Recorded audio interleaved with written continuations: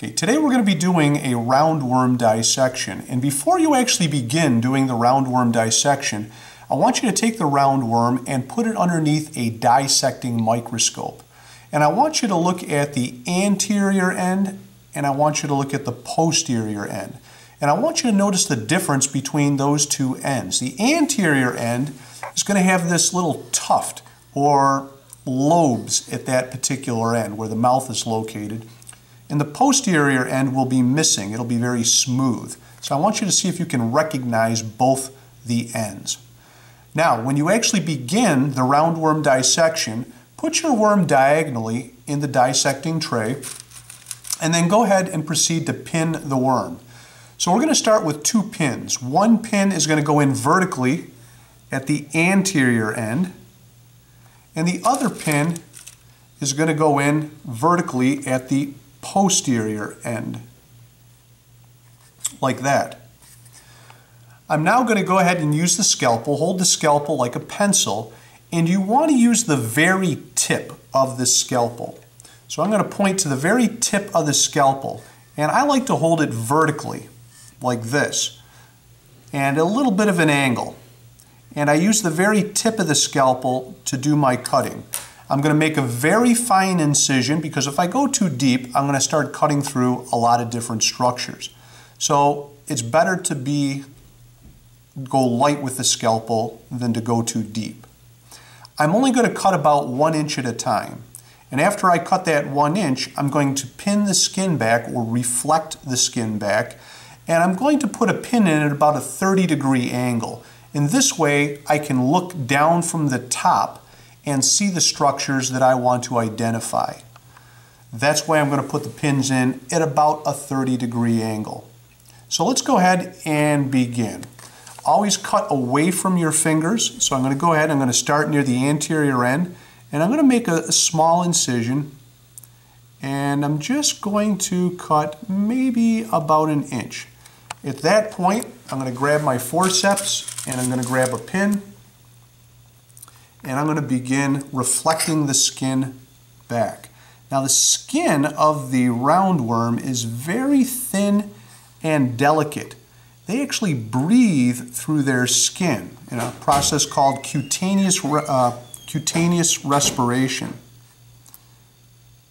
So their skin needs to be very thin and moist for this to occur. Now that's about 1 inch. I'm going to go ahead and I'm going to continue with my incision very gently.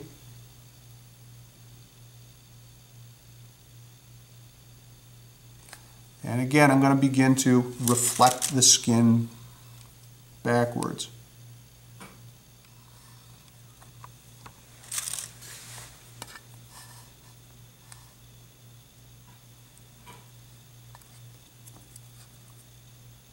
And I'm going to grab the skin just a little bit there and continue cutting. And very gently I reflect the skin back with the forceps, being careful not to damage the internal organs. And as we're going to see, the roundworm is pretty much set up to do 2 things: eat and reproduce. So most of the structures we're going to see have to do with digestion and reproduction.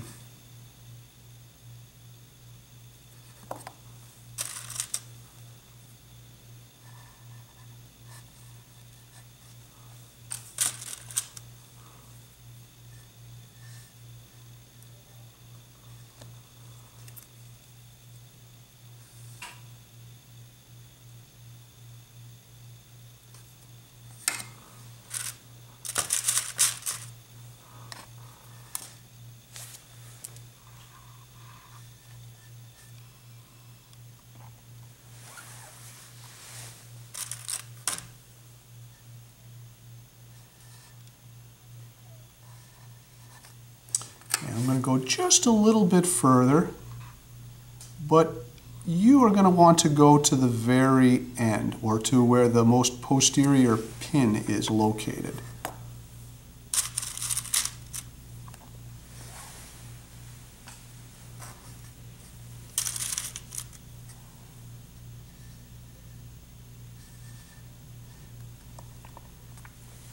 So that looks pretty good, at least for this particular video.